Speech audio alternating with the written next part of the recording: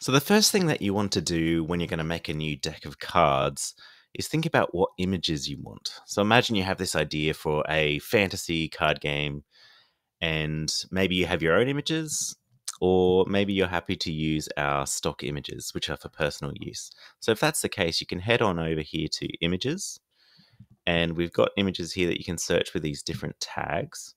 So say if I want something that's fantasy, I can click this one here, and I'm going to now look at all the fantasy images. If I want to look at something that's fantasy and something else, I can use this little lock to lock multiple things. I want it to be fantasy, I want it to be simple. So now I'm just looking at all the images that have been tagged with fantasy and simple. And yeah, I like the look of these ones here. So I'll grab a centaur.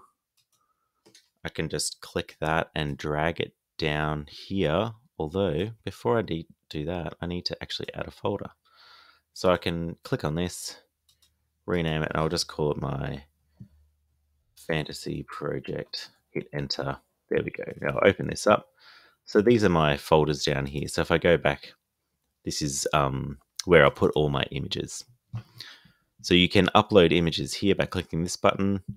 You can add subfolders if you really want to, or you can just drag images straight down into here. So I want a knight and a dwarf, and I'm holding down control here so I can select multiple ones. I'll grab a wizard and a forest giant and maybe an elfin archer, and I'll just stick them all down into here for now. So these are just in my project folder now, and now I'm ready to make a layout or start making a deck.